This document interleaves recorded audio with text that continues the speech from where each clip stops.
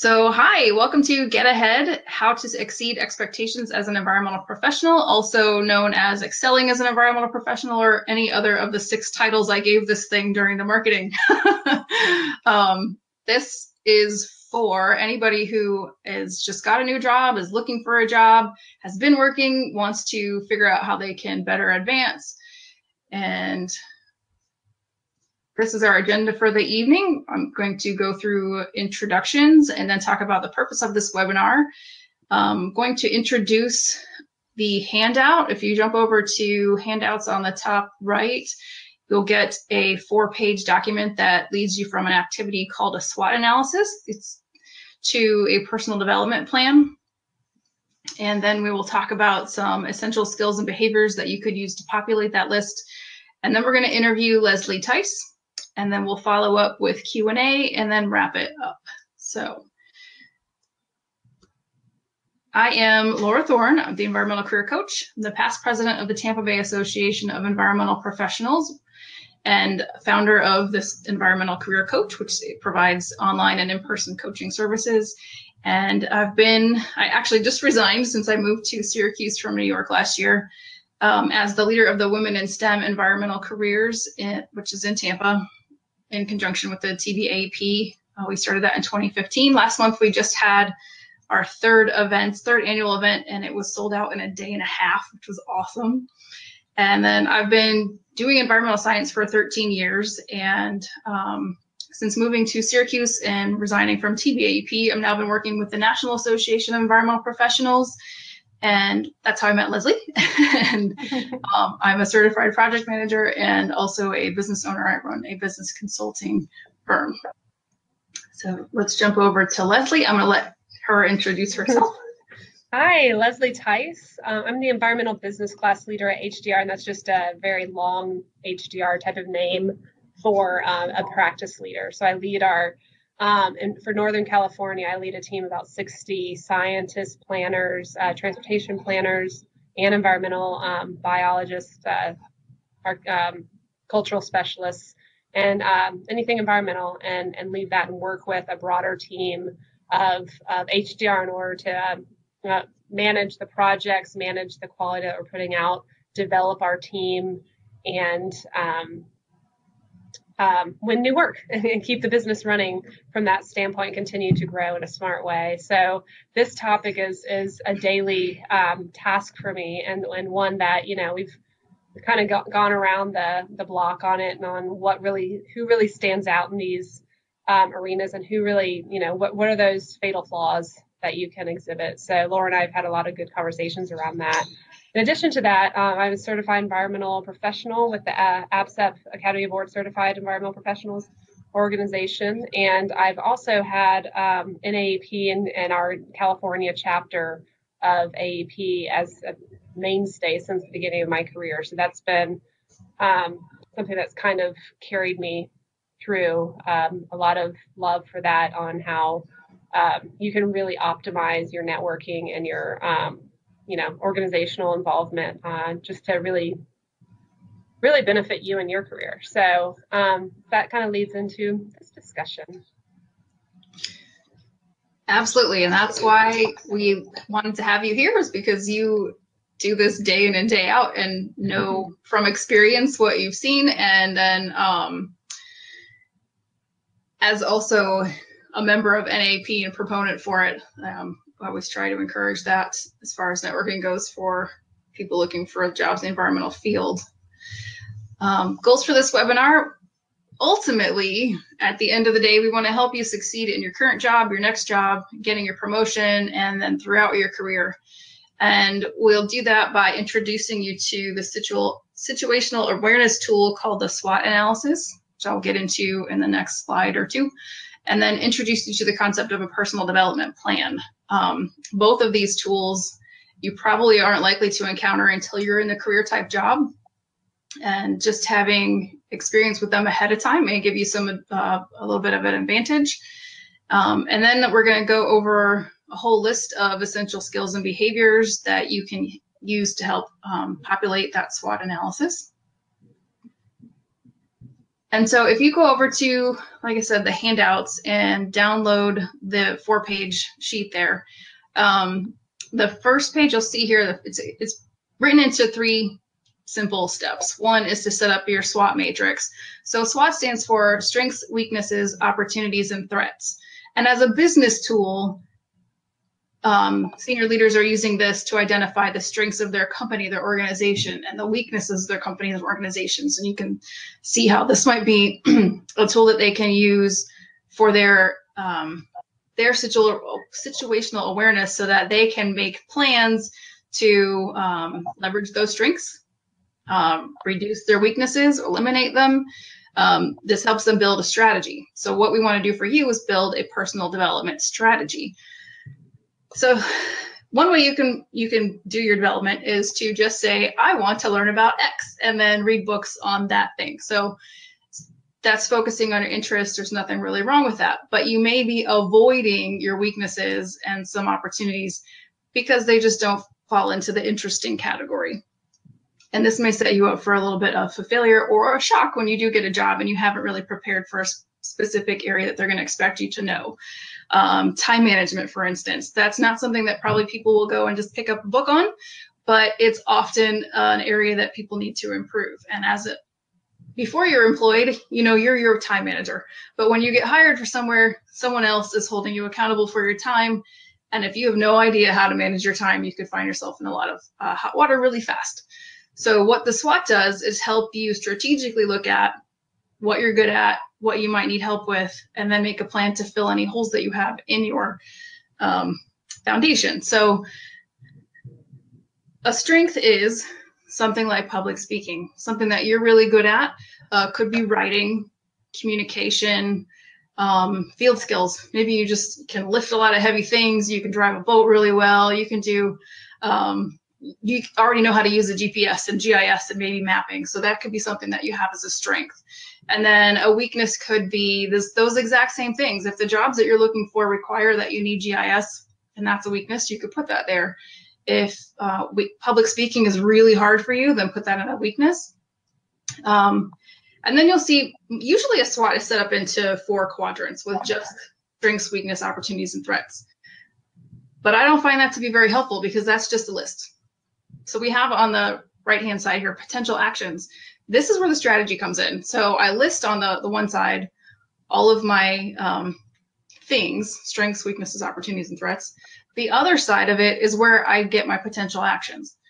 If I have an opportunity, so that means there's a conference with a free student registration coming to my area, that's an opportunity. And then how can I leverage it? I can sign up and go. And that's how we turn that into an actual strategy. So here's a list that I put together between some of the ideas that I came up with and that Leslie had discussed with me, and put together this little sheet just to say, here are some things to think about. Because again, too, if you're just making a list of strengths, but don't have a list in front of you, you might just be missing some obvious things because we only know what we know. So some of these things are time management, like I said, and this to me, essential behaviors and skills are the things that when you get hired, I don't care if it's your first job or your last job or a temporary job, these are things that are expected of you at some level. And so if you don't think that you're very good at, so let's say reliability, right? Are you reliable? Do you show up on time? Do you reschedule a lot? Some people don't really realize that they're not reliable. Ask your friends if they think that you're a reliable person. And if you're not, figure out how you can become a reliable person, because your employers expect you to be. All the way down through being customer service oriented. Now, don't wait for your employer to sign you up for customer service training. If you have not ever had a job where you dealt with people and customers, figure it out. Find some training. Or like I said, read a book. And then in the boxes underneath, there's some more specialized skills. If you're not planning to apply for a job where there's field operations, then this wouldn't go on your SWOT analysis. But if you are planning to move up into leadership, then these are the things you might want to have in your longer term strategy. And then technical skills, this is a special set for me. I always, when I'm coaching, tell people that it's important that you have something that sets you apart. If you only have the essential behaviors and skills, you're basically at the bottom level with everyone else. But then if another person comes in and they have got awesome GIS skills, maybe they're really good at presentations, when that opportunity arises, they're going to get picked before you get picked. So if you're passionate about any of those things on there, and again, these lists are not exhaustive. Obviously, there's a million other things that could be on that technical skills list. These are just some very common ones in the environmental field. Then you have a way to raise your hand and say, I can do that, when maybe other people can't. Yeah, and Laura, maybe I can add for a second there too, just based on a couple of things you were saying too. I was going to just emphasize the point you made about this is a tool for you. So you got to be honest with yourself. Right. Yeah. So it's just something, but it's only for you. You don't have to share this with anybody. And then this is also another, one of the keys in the professional world is being able to take feedback. And it's hard. You got to learn how to do this, but it's such an easy gimme on this because whenever you get feedback, if you learn how to take that constructively, this is exactly what you want to put down there. And even if it's something that you completely disagree with what they said, I'm great at time management. This was just a bad project because of da-da-da. Keep it on there and work towards it and then refer back to it. Don't just ask your friends, ask the people who are not, might not know. Yeah. So they're the ones who will give you the objective piece. And then I was just going to say to keep it a living document. Even on those days where you just feel like you're rocking it, those are the days you also want to add this and just make sure that, this is something you maintain. Absolutely. I love this tool. Yeah, keep an eye out for things that you really enjoy. Like, what are those things, like I said, that you could make yourself really stand out in? And then if there's things that you just really hate, what do you want to avoid? One of the tactics is avoidance. So what type of job would you avoid those things? If the idea of these field skills just, well, then let's just find a way not to apply for a job that has those things. that too is good information, right? Okay, thank you for that. And then, so the last thing, what you're going to do is take all of those tactics that you created in the SWOT analysis, and then not just that. So that's one avenue to get things onto this personal development plan. Other ways are, like, if you are already employed and you have someone awesome like Leslie working with you, you can ask or have someone review it. You need an accountability partner. Like she said, you can keep this to yourself. You don't have to share all of your SWOT with someone else. You don't have to share your deepest, darkest secrets and weaknesses to other people if you don't want to.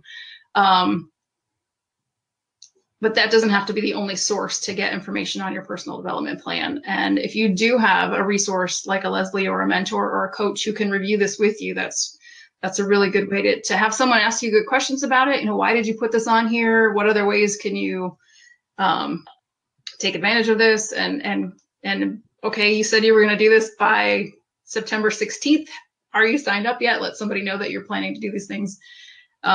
But this whole sheet here is about turning it into also from your SWOT analysis, just a list, into a SMART goal. So I don't want to get into it too much, but on the handout, you'll see that the SMART goals are making it measurable, attainable, relevant to you. So again, this is not someone else's goals. These are your goals. And time reference, that's a big thing. A lot of people, with, excuse me, New Year's resolutions and things, they make a plan. I'm going to lose weight. I'm going to read this book. I'm going to do what I know I did for myself. I'm going to read 10 books in 10 weeks. And then, never happens. But you didn't write it down. You got to write it down, and you have to come back, circle around, and see if you actually did it.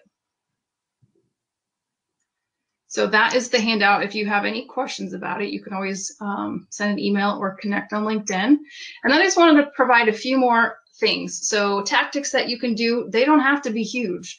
They can just be read a book. They can be take a course. I wanted to point out, so this book, 10 Things Employers Want You to Learn in College, I haven't read it, but I just met with an instructor from the Pulp and Paper program at SUNY ESF over here in Syracuse, and this is a book that he recommends. Emotional Agility, I'm currently reading. It's very good. So a lot of times starting a new job, any job, controlling your thoughts, actions, staying positive. I think it's a great book, resource to have when you're seeking a job, because the over whatever use of rejections that you're going to get, it can really damage your ego. And then Silent Spring, this is one of the books that has really, it's an older book, but it's how a lot of people have gotten very passionate about conservation and the environment. So if you need something to fuel that information, if you're looking for conservation jobs, it's a good one to read. And then there's a couple of different resources online. Udemy and Coursera offer really quick installments of courses. They can be over weeks or I think it's mostly weeks or hours, but they have little bite-size units, and then sometimes they have assessments with them, but you can take those for cheap or for free. I think Udemy does them for like $14.99, and Coursera has, I think they're like however much the course costs, but if you want to audit it and don't get an actual certification for taking it, they'll let you do it for free. So those are really valuable resources. And one of them, I think it's Coursera, actually does courses online with Esri, so you can take free GIS classes too. And then two online resources that I recommend are the Muse. The Muse is actually a career source, and they have lots of great articles and backlogs of articles and information on job search. And then Mind Tools. Mind Tools is more professional, so it has things about personal development plans, problem-solving tools, all kinds of information in that area. So I highly recommend that one. So we've gotten to the point in the webinar where we're going to do an interview with Leslie. And so I'm going to go to another screen here and just go ahead with the questions. Leslie, you ready? I'm ready. Okay. Can you just describe what your role is with HDR a little bit more? Yeah, so kind of building off of what I said at the beginning, I manage a team of about 60 plus or minus environmental team members. That goes beyond to include a heavy level of collaboration with the non-environmental team. There's a lot of education, as you can all probably imagine, with that on the value of environmental and how we can build into some of our programs, and then also optimizing what we can do within our organization. HDR is an engineering firm. And this is kind of a common thing in the industry where when you are looking for companies on what type of company you want to work for, or agency, et cetera. When environmental is not the end all be all of it all, then you need to campaign for that basically on a regular basis. So that's kind of the organization we're in, but there's a really nice collaboration that goes with this, and it takes, that's part of my job, is to make sure that there is that dialogue happening.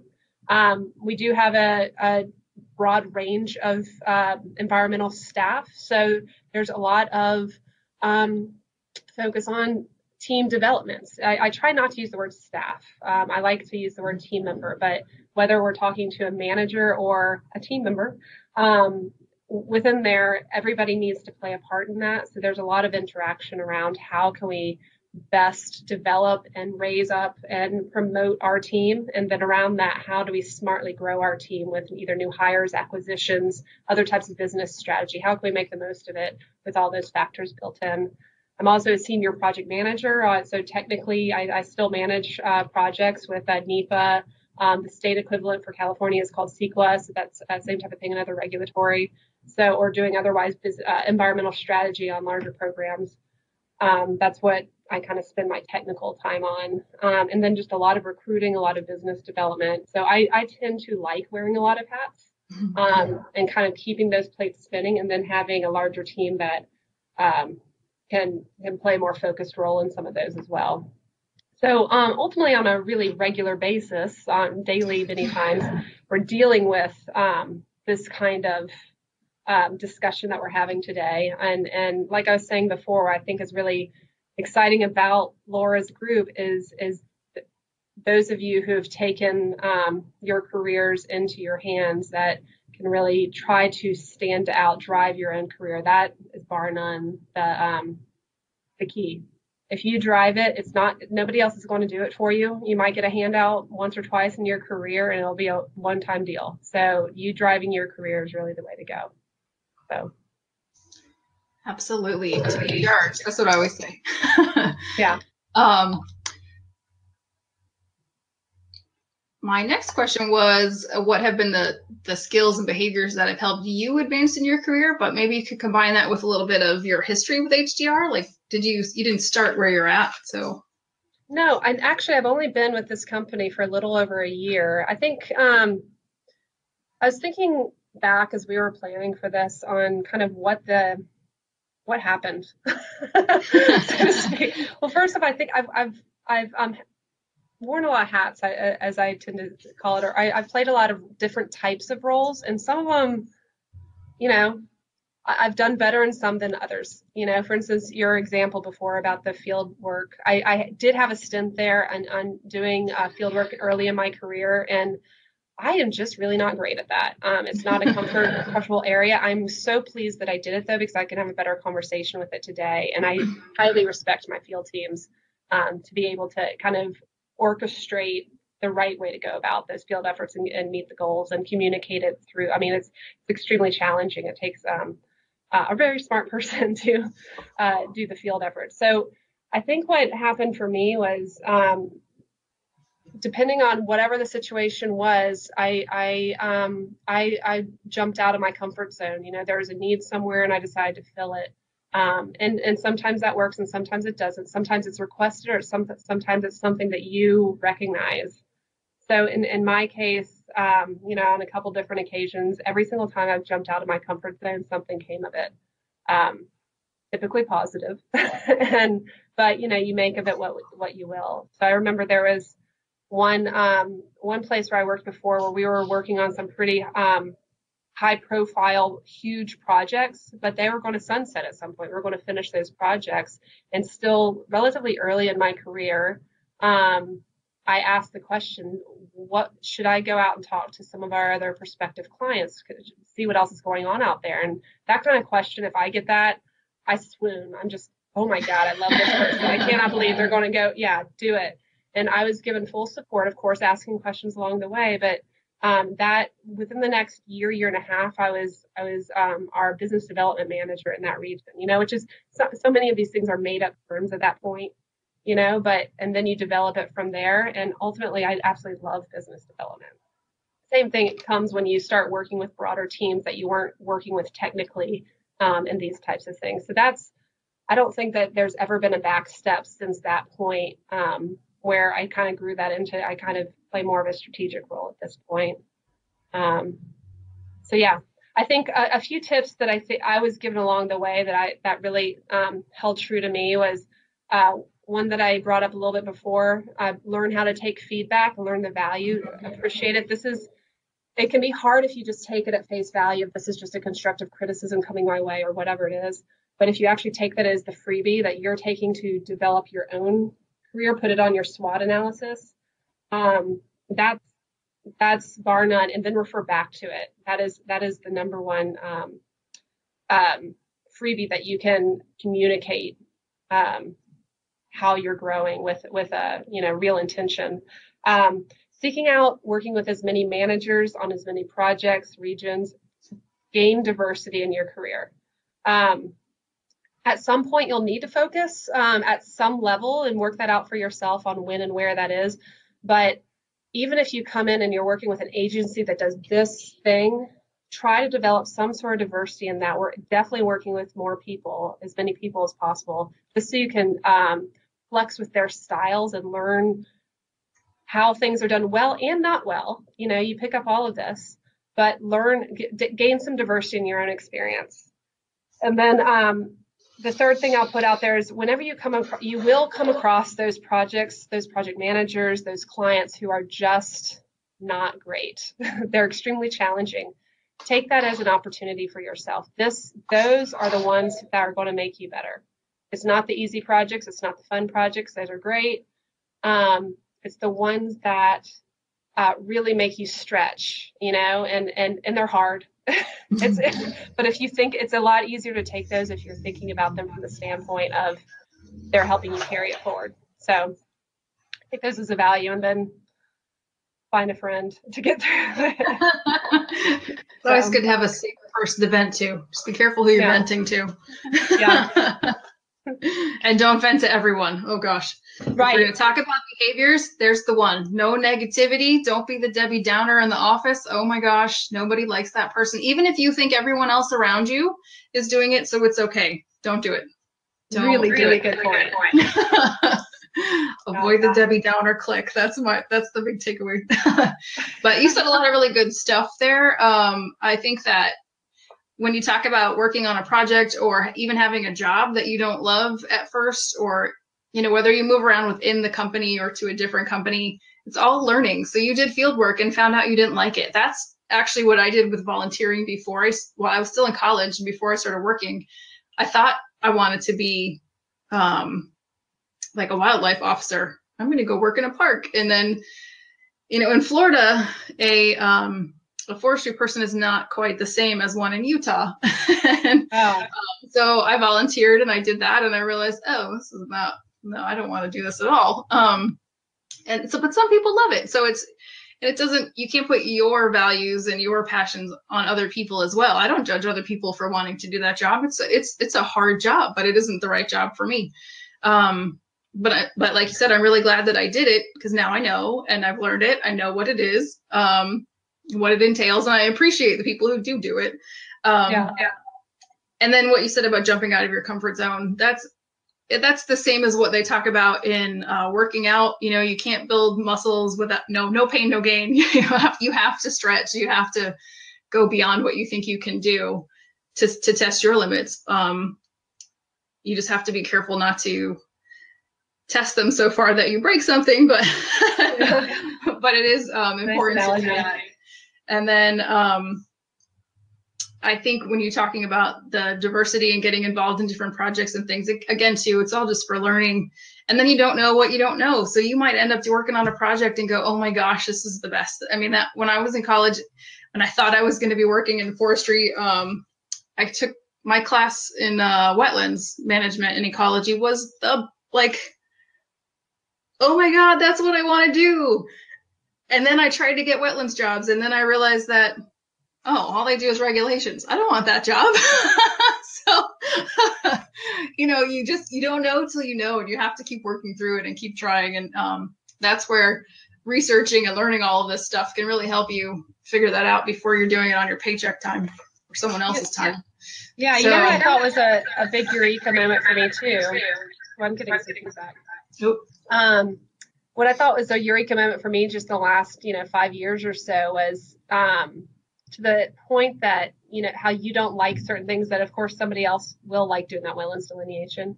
But the stuff that you really like doing, other people really don't like it. I mean, so not everyone's good at the things you're really good at, too. And, sometimes you think, well, just comes easily to me, so I think it's easy. I really want to stretch myself because this is too easy. But in reality, it's kind of one of those confidence moments. You're like, oh, wait. Not everybody likes numbers, or not everybody gets the bigger picture strategy of this, and that just comes now, so that's, then you clicked it, you found it. For sure. Not everybody would have enjoyed putting together this SWOT analysis personal development handout, but I loved it. Okay. Tell us, what is the most common skill gap you see amongst the new hires? I think communication, you were kind of speaking to this before a little bit. I think communication is one where you can study in college, all day long. You can read books, but until you come into the industry and learn the communication style that works for that industry, it's always going to be something you need to develop. Two things on that. I think reading books, like some of the ones that you recommended, or attending some of the professional organizations, it can improve your communication style and how you portray your point. So I think that's a really good tool. Like a kind of, you can kind of flex your ability to communicate certain topics on those. The other thing is, I think you should come into whether it's a new job, you're right out of college, or if you're just transitioning, or you're just taking on a new role within your organization, take that entire period as for the first year. Recognize that you're still learning into that role. And it might not even feel like it takes a whole year. It does. So just give yourself the cycle. And if you're riding Easy Street the last 6 months because you found it, keep asking yourself the question. But I think communication is the number one skill that needs to be developed regardless. It's not because you're not a great communicator. You just still need to learn it for the industry. Writing on the same topic, writing is part of communication, and being a really effective writer to communicate your point or the technical topic or whatever it is, it varies from college to coming into the the industry, or depending on the type of technical document you're putting together, or just to communicate between your organization on what you're trying to influence or persuade. So writing skills are critical. Number one thing, if you're a good writer, you're going to get farther faster. And if you're not, develop it. Make best friends with your technical editor and use your technical editor. So writing is just right up there. And then attitude and professionalism. I think that people can really kind of muddy up being confident versus being entitled. And so I think that just coming in with a certain sense of confidence, but with humility, so that you're able to flex with this. I think that's all three. I didn't say one. I gave you three, I know, but I think those are probably the number 1, 2, 3 that you can come in and really set yourself apart from the others. I totally agree. The communication is hard though, because a lot of it, written style, writing, there's the technical aspect of that, but especially verbal communication and reading people and responding, because it's tied to emotional intelligence, and being professional, but some of it is just learned. So it's hard to just come in and say, I'm a great at communication, but almost some of it you just always have to learn, some of it though is best practices. Like we just talked about, don't ever badmouth people. I get people who send me the most absurd venting through an email written. That's documentation that people who are in the in-between server room and IT can read. Don't do that. But that's things that some people don't even know. So when people try to engage me with negativity in an email, I put the kibosh on that. Like, we're not going to go down that road. But that's something that if you don't know, you can get very easily pulled into something down the road with that. It could be embarrassing. Yeah. The way you're called out is likely to be embarrassing. So that's a good point. Pick up the phone if you want to vent, or if there's if you have a problem with somebody, or you interpret something negatively, pick up the phone.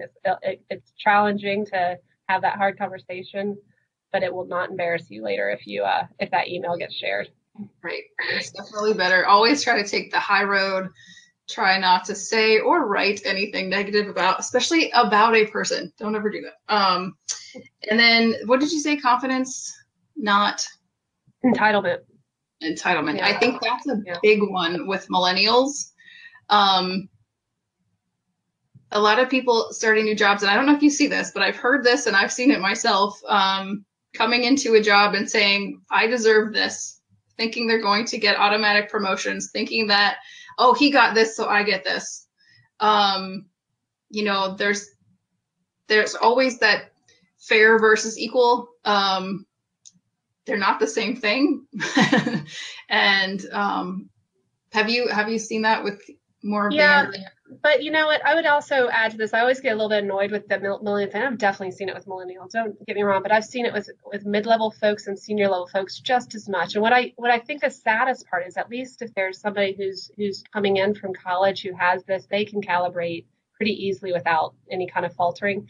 What I find the saddest thing is when you find someone who's 10, 15 years in, and they're noticing that person who, let's say, who might be getting, recognized more. And that person has invested in their early years, and they've done this kind of career coaching, or they've been active in their professional organizations, or they've taken those extra classes, whatever it is.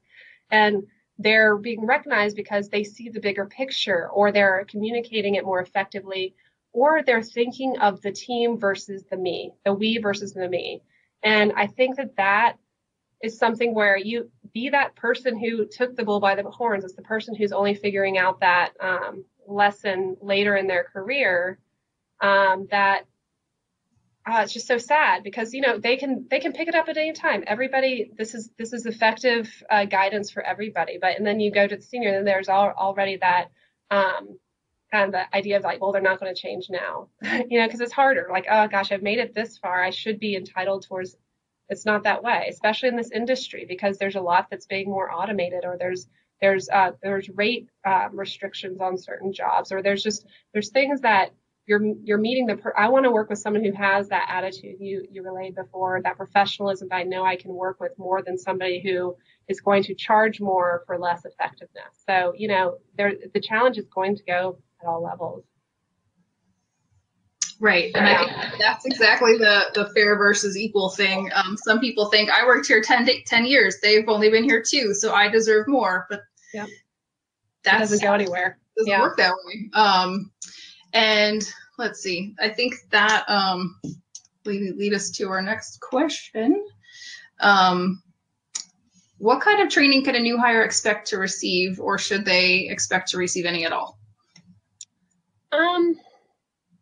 I think there's a lot of trainings based on the specific company or agency on the, a lot of safety things and just procedures and such. You'll probably drown in a lot of that. I think if you're asking for, I think it's worth initiating and asking for trainings that's related to your technical field, emphasizing the fact that you need continuing education. And if you have a certification or otherwise, but that's worthy of laying out at the beginning. I include that actually in my negotiations up front to make sure that you get that type of support. Writing courses, and specifically if there's certain clients or types of projects that you'll be writing for you. Ask for those types of things. Don't assume that they're going to guess for you, especially if they're not, the scenario I gave before, if they're not an environmental firm. Ask for these types, and to be honest, it's going to be it'll be portrayed well on you to know what you need to get ahead, and then ask questions otherwise around it. I think you mentioned when I had first shown you the SWOT into the development plan thing, you had mentioned if a employee team member had come to you with that, you'd be like, wow. So. Oh yeah, if you came with the SWOT, I mean, whether or not you share it with me or not, and I didn't mean don't share, just to your comfort level of that. But yeah, I mean, bar none, that would show me that you're coming to me asking for something specific, to fill in gaps, to give feedback on something that you've already assessed. It shows me that you're open to feedback, and then that you're planning to do something with it. And I actually had a conversation like that last month with somebody, and they didn't come with the SWOT. I'm going to bring it up to her actually, because I really like your tool. But she came to me with that kind of enthusiasm and her plans and her goals and such. And I actually, at the end, I was just saying, I would really love to go along with you on this. I'd use, let's talk. I'd love to hear how you're doing in a few months, and then just let me know if there's anything I can do or connect you with people, et cetera, as a result. Because I know she's driving it. Yeah. And I think that's great. Like, I think some people may approach something like that as like, oh, this is all the stuff I have to learn. But I feel I have my own, for me and my business. So I have both a business and personal SWOTs and development plans. And I'm excited about them. When I'm like, okay, I'm going to do this training, I'm going to learn this thing, I'm very excited about it. And I can't wait to cross it off the list. So I think that too is the way to be positive and you should be enthusiastic about it. I mean, yeah, you're here, but you're going to get to hear it. That's really exciting to me. I think so too. I think that's great. And, I think you're a great example too of somebody who's, it's, you kind of forget the fact that people are doing this at all different levels. So, you might be coming into a job and here's your goals, and you're trying to figure out how to get ahead. The person who's 10, 15, 20, 50, hopefully not 50 years, hopefully there's retirement somewhere. They set goals too, and they're developing these, and they've been where you've been. So asking those questions and being part of that, recognizing that they have been through this and have recognized the value of this, that's a safe ground. So that's, and knowing, understanding, or building into your goals what their goals are. For instance, I'm looking to see how I can get ahead in this position. I want to manage projects. And so I'm going to go talk to my supervisor who's been managing projects for a time. What does he or she want to do? Is his or her goals are going to rely on the effectiveness of me knowing how to properly manage projects, So you want to make sure that it's aligning, and that's a effective way of communicating so that you can get their investment and help you get to the point that they can move up then. It's all succession planning. So exactly. And I think that's a good point too, when we talk about the SWOT analysis and how you can put ideas on there from anywhere, not just the list of those skills that we shared, but if you are working and your company has values and they have what are the goals for your company, and how can you add that to your SWOT analysis to figure out what you should be doing? If you see yourself with a future with that company, your goals should be, at least to some extent, aligning with theirs. Yeah, really good point. And then the other thing that you touched on about if you've been working, you're 20 years in, 30 years in, I think, and from my previous hiring, being on the hiring side and also from coaching, I think what happens is a lot of people get cushy and cozy in their jobs, and then they don't continue to revisit a SWOT analysis or their plans. And then that's when you get sideswiped and you lose your job for economic reasons, for whatever reasons, downsizing. And then you haven't been re-upping your value. So people get a lot of, I don't get hired because I'm too old. It isn't that. You haven't re-upped your value.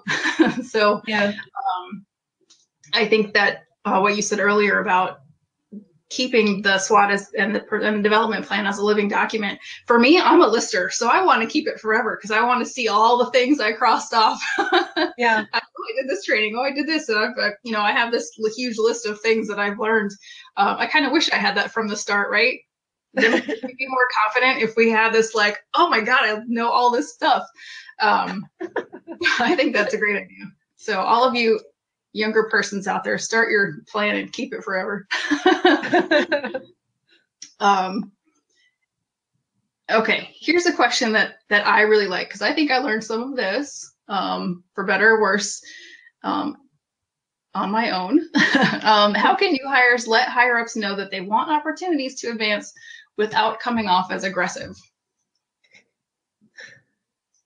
I really like this question. I like it and I hate it. I really like this question. I think that's a fine line. So I think that people should think about this. I have images of people in my head right now. Sorry. So I was thinking about how to kind of come across this so that you don't, what you might think is tenacity could come off as completely disrespectful. And everybody wants to help you. Not everybody, the Pollyanna of it is that everybody wants to help you. You're doing well actually helps the company, helps your manager. So in general, people want you to succeed, but you need to understand that balance. So I would say, first off, whoever your higher ups, always respect their time. Be clear about what you want to meet about. Set a meeting, put something on the calendar, or otherwise at least ask them if they have 15 minutes. Keep it short initially and be clear about what you want to talk about. And don't go into that meeting saying, I want this, I'm not leaving until we get this. Be flexible with it. So start with that.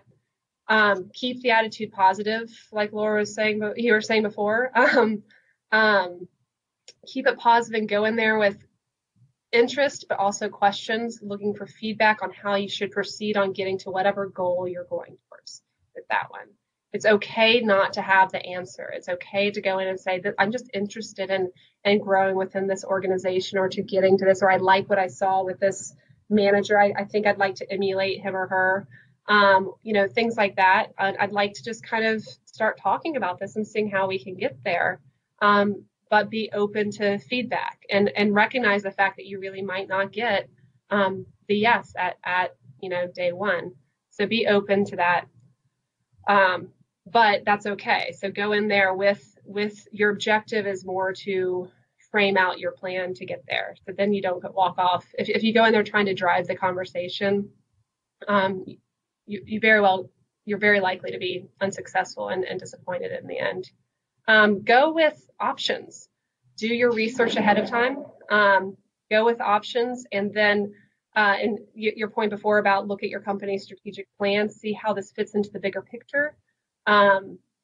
go in there with what your understanding is, and then ask for feedback on how that should be adjusted, because that can help your conversation with the next person or with the same person. But you should always, whenever you do follow up, tie it back and make it very clear that you've been listening. You want to make the best use of their time.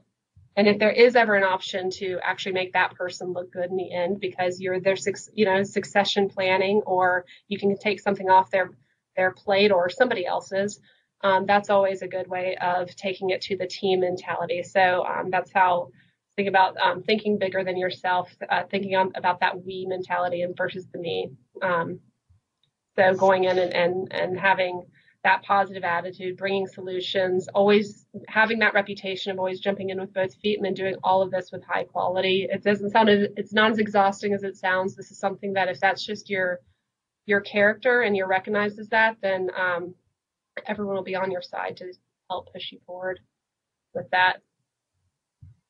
Yep, I think the we versus me is a good way to frame it, think about it. And then if your goals or what you're trying to get after just don't align with the company or agency. I know it's different in private versus government too. A lot of times you hit walls in government when there isn't money for training, or there's what I saw way too often, it always drove me crazy. And thinking about this question for myself is the bureaucracy and the perceived the way the agency is perceived when they give things to people. So, and the equality versus fairness. We couldn't let so-and-so take a training, so you can't take a training either. If we give you the training, we have to give everyone the training. So when you hit those kind of walls, there's not often a way around them. And if you keep pushing for them, you're going to come off as aggressive. That might be when you just kind of rethink whether you're in the right place or not, which I wish I had done a lot sooner. But I think in your situation where you have a public entity and broad thinking, and I think you have explained this well on how to approach it.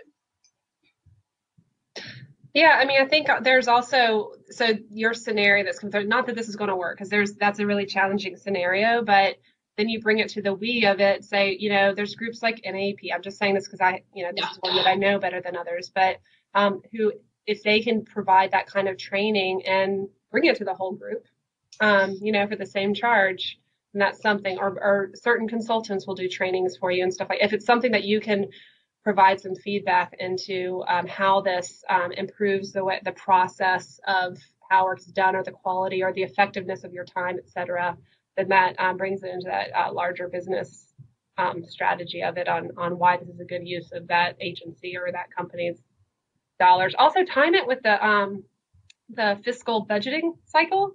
There's a strategic line, even if it's not for another year, but if you're aware of that and then you communicate it as such, that's pretty impressive to recognize the fact that if it doesn't work this year, maybe next year. Yeah. I just watched a webinar too yesterday on how to present GIS to your executives. That's another area where people can be really excited and then feel really held back when their executives don't understand the power of GIS. And then there's a common theme with that where some GIS people are pretty demotivated because the hard work that they want to do and the great ideas they have and the opportunities for innovations for them to create are being dismissed or not being accepted. So some of the things that they suggested were like bringing them examples, bringing them case studies. So not just like, hey, I want to do this, but here's why and here's how making your case, why I think this will benefit all of us. And I wish I could remember the name of that company so I could give them proper credit. That's a really good topic. Yeah. Yeah. And then, so how are all the skills and behaviors that we've discussed, how do they relate to performance ratings and reviews? And I know that you may be speaking specifically to HDR, but I don't think so. I think I think something I hear a lot just across the industry, there's a lot of different ways to do reviews. Companies do it, agencies do it all differently. Some don't do it at all, or some are just purely by time that they have available. So, it kind of spans. The other piece of it that I think is really critical is that it often relies on the skills of the manager, so the supervisor or whoever's giving that review. And some of them just aren't very comfortable doing these types of reviews. And unfortunately, that's not always very well managed or developed for managers. So that's all outside of your control. So that kind of brings us all together as far as kind of how you can approach this one. So I think first off, initiate your own reviews. Do your annual reviews, do what's needed. If you have those, you'll at least be prepared for that because you will have already sought feedback, both from your colleagues, your friends, but also those that, any managers you're working on. And you can kind of come up with your own things, or you can model it off of if your company or agency does have a formal process that you can kind of follow that. But ultimately what you're looking at, you could use it, you could model it off the SWOT analysis. That's a great way of doing it so that you're able to apply it directly to your goal setting. And then go in and say, be completely open for some feedback. What this also does is if you do have annual reviews, this can take the surprise out of it so you can address it beforehand. So at the end of the day, it'll all be positive. So I think the main thing you can do is to initiate your own reviews, and just it's uncomfortable at first, but then you get used to it. And also don't be that, eager go-getter person who just like, tell me more. I really only want compliments. Don't be that person. Look for the person. It's so annoying to be the person who's like, oh God, they need another pat on the back. But no, rather be the person who's, truly just trying to frame out and improve on a daily basis, kind of, or, whatever, on a constant improvement type of model. Also learn how to give feedback. So the worst thing is when you have someone who's worried about the person being reviewed, recognizing who's giving the review so that they don't want to give negative feedback. But if you're able to effectively give really useful feedback, how can they do better on this project or this technical area, or just, and know how that fits in with this bigger picture thinking, then I think that's something that really can be recognized for you as a leader. That's a leadership quality beyond just a colleague quality. And then when you do get feedback, keep referring back to that, build it into your communication for the following years, or with conversations with some of these reviewers. Say, here's what I heard, here's how I've addressed it. I'd like to make sure that, I'm developing. This is something that I take very seriously, and I'm not looking for compliments. By the way, side point here, I'd say going into the environmental industry, Laura, you said something about this earlier. You might get more negatives or rejections than not. It can get really it can wear you down sometimes. in the same model, if you're constantly seeking compliments, you're likely to be disappointed, and it's really exhausting. It makes me think as a manager that that's what's motivating you more than actually doing good work. So just within yourself, find something else to drive you, and just certainly seek out and enjoy and share those successes. So don't dodge them, but find a way to motivate yourself and build energy in another way, and just don't constantly ask for compliments. But it'll be good. You'll get more, honestly, if you have that positive attitude and you're part of the team and you're brought onto more teams. You're getting those promotions. That's a compliment without, by all means. Right. I think too. I had a manager who would just say, "Keep doing what you're doing." Yeah. Well, I need more than that. Like, thanks. I am going to keep doing what I'm doing. What else can I do? So. Yeah. I would say not everyone's good at it, right? It's not really because they're a manager means that they're great. And to say, great, that was you let me off the hook with that one pretty easy. But I think it's in your best interest to, especially if you have the relationship with your supervisor or person who's giving you the feedback, to say, okay, I will keep doing that. What else can I do? Like, tell me one thing, something, to put the effort to do that. So we only have a couple minutes left, and there is one question here. So okay, I think we'll jump off of our questions.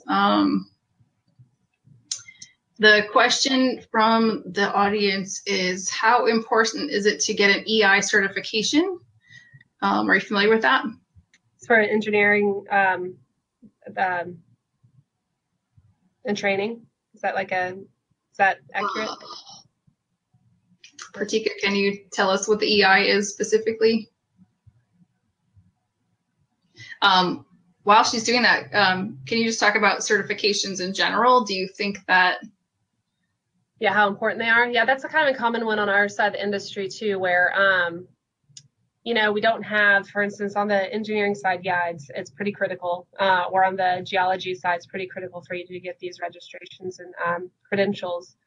We do have some that are recognized more or less at different sides. I still think they're useful so long as you use them. If they're, sometimes they're not always brought up in RFPs and requests for information or requests for proposals and things like that, but it typically does lend towards, somebody who's already been vetted in the industry. So it can't hurt, but there's a lot of kind of throwaway certifications as well. So honestly, I don't have a big feeling one way or another on it.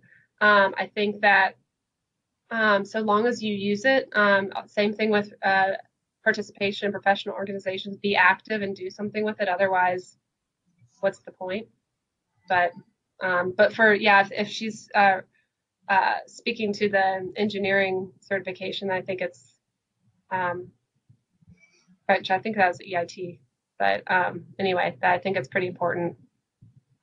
I think I agree. I know when I worked in my agency, anybody who was a professional anything, they may not have needed that right at the beginning, but they were typically required to have it to reach a certain level. And I can tell you what that level is.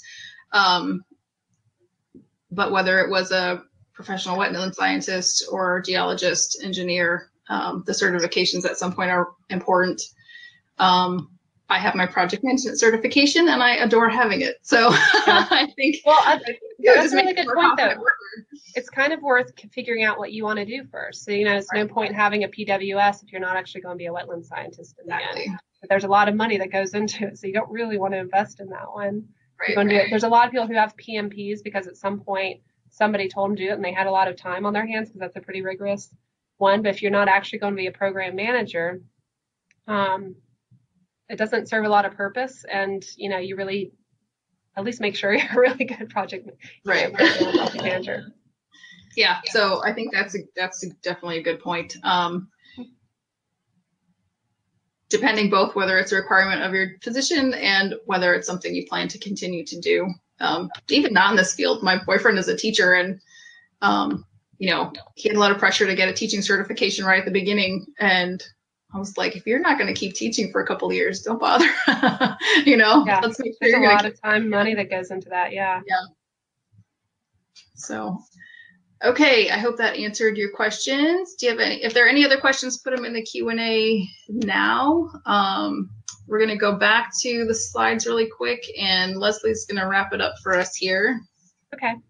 So yeah, just a few things, and we can run through these pretty quickly. But these are just some, kind of like the quick trip to exceeding expectations. These are kind of just the takeaways for anybody who just wants to kind of have a little checklist on these.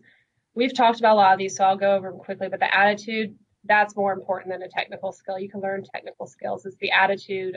You can learn the hard way, the attitude piece. But I think that having that positive, energetic, solution-oriented attitude will set you apart more than anything else. There is that squeaky wheel syndrome, and you'll stumble over at some point. That person who has the squeaky wheel is, and sometimes it is valuable to be squeaky if you're not getting recognized in a certain way. So do it if you need to, but if all you are is squeaky, then it's a one-time deal. So don't worry about that person.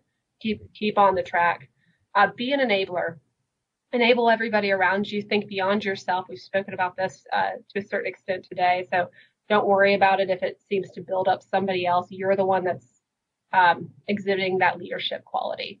So be that enabler and develop that reputation to be that person.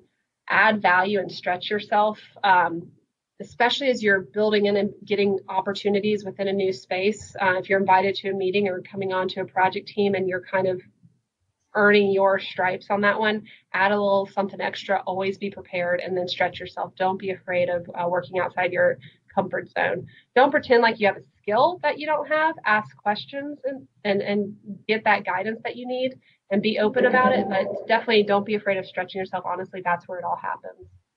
Build a reputation of accountability and quality. I think that kind of speaks for itself. But just always take ownership. If something goes wrong, acknowledge it and address it, and just, verbalize that as you're working to correct this. You're taking ownership and moving it forward. Do all of this with humility and inquiry. I say that with those words because I think it's just a nice reminder to say, you can feel really confident you're having a great day, you just nailed it today, but still always be humble and seek out those opportunities to engage and listen to learn from those around you. We can go to the next slide. Responsiveness and reliability. I'm sorry, I jumped over that one, but we can keep it right here. With that one, I think that kind of speaks to itself, but that's the one where you'll be the one that gets the call back. You're the one who's going to be, if you're always the person who responds and provides value in your response, that client's going to be calling you back because they know they can rely on you for that one. This one, the problems, challenges, opportunities. You're going to have a lot of just challenging situations or, really painful clients or things like that. We talked about this a little bit before, but consider those challenges and then relay them as opportunities. If you can develop this as a challenge for yourself to move forward, you've all made it through 1,000 challenges in your lives. You can do this. Others have done it as well. You can do this with grace and then relay it as opportunities as you're bringing the solution forward to that client or to your supervisor or whatever. Relate is we have the opportunity for growth. Yes, we have just lost this contract. What a great opportunity it is for us to review our lessons learned and come back with a better communication, with a better team. You can use it with any scenario, and I'll tell you that I have. I use this in every type of conversation. So it's going to be something that picks you up out of the mud really easily. Recalibrate yourself often. We've spoken at length about this today, but this is beyond a doubt, just something that the SWOT analysis is what people that are 20 years in the industry are doing this. And it doesn't matter where you are in your career. If you're successful, you are by all means recalibrating and maintaining that self-awareness so that you can carry that forward. Diligence and communication. We've spoken about this at length as well, but ultimately this comes from the verbal communication, written communication, and then just the diligence and understanding that communication is the key. So just don't ever short shift the communication piece of whatever you're working on. Make sure that your messaging is clear. Make sure that if you're responding to comments that you are responding to them, not just, addressing them. That shows that you're, committed to improving, that you're open to feedback and, et cetera. And then learn to flex with the communication style. This could be a whole topic on itself, but really this is the ability to, whoever you're trying to persuade, learn their communication style or interpret their communication style so that you can pivot with them. And if it doesn't work at the start, try something else. So pivot, that's what I call the pivot, where you're working with a challenging situation, a challenging person, or maybe you've been rejected. Pivot and try something else. And then beyond a doubt, integrity, authenticity, character. I say this, it's kind of Pollyanna to kind of say, of course, do everything with integrity, which I do believe. However, this is actually a tip for yourself. If you act with integrity in everything you do, and you can always justify why you did something objectively, then that's a shortcut for yourself to be able to respond to any situation, to avoid those personality conflicts. This is your easy street to say, you might not have liked how that went, but this is why I did it. Was it wrong? Well, this was my intention, and I apologize for this. This is what I wanted to do. How can I do it better? But you can always rely on the integrity and authenticity piece. And then gratitude. Gratitude I'd put on anything. Thank the people around you. Be gracious to the people around you. Smile. Smile is the undervalued skill of the office environment, but get your mentors and just be grateful for them. Your colleagues that you feel competitive with, be grateful for them to offer you those challenges. Even the painful clients, just be grateful for the process. If you get invited to a meeting or be part of a group or you're given a new role, be grateful, follow up, say, how did that go? Did I offer good value to that? So which I think goes to the last slide that I wanted to kind of run through quickly here. Those are all those last ones really okay. great. Oh, there we go. Yeah, that this was kind of that last concept of having a seat at the table. I think that this is just you'll be given opportunities. So this is kind of an analogy for any of those types of scenarios. So bring your value to the table, but allow for other seats to fill those gaps that you have, and appreciate that. Bring what you can. Don't pretend to be something that you're not, and then have that be the value of what's coming together around the table. Welcome learning from others. That's where this is kind of, I'm a planner. I can say this part, but if we're talking biology, I'm going to lean on that biologist next to me, or if we're talking operations, I want to lean on our operational lead over here. Be humble, but interested and active. So bringing that, this also can mean that you're not always talking. So you're doing a lot more listening, and that's fine. You do not have to drive every conversation, especially if you're coming into it. But if you are talking, bring value to that. Ask questions. You also might be a dot connector. And what I mean by that is be the person to say, what I heard you say is this. Here's what I would add to that conversation. Or otherwise, I was on a conversation. I was in a meeting yesterday, and this was brought up. I think this would add a great value here. If you're bringing something that nobody else at the table can bring, and you're bringing these discussions together, you've added a value they didn't have without you. And then again, just be gracious and be thankful for each of the steps. The person who invited you to that meeting, so to speak, follow up, say, how did that go? Is there anything that I can do to improve? I would really like to be at the next meeting. I really appreciate this opportunity. I'd really like to be considered for this in the future. Those were kind of my quick tips. Excellent. Those are all very good. We're over time, so I'm just going to wrap it up. The next webinar I have here, October 2nd, that may be changing, so make sure you double check. And Leslie and I would love for you to connect with us on LinkedIn. If you have any questions, follow up. I don't think either one of us is very scary. Feel free to approach us and connect. And thank you, Leslie, for being on here and sharing all this wonderful insight with us. Yeah, thanks for having me. That was fun. And with that, I'm going to wrap it up. Everybody have a great evening.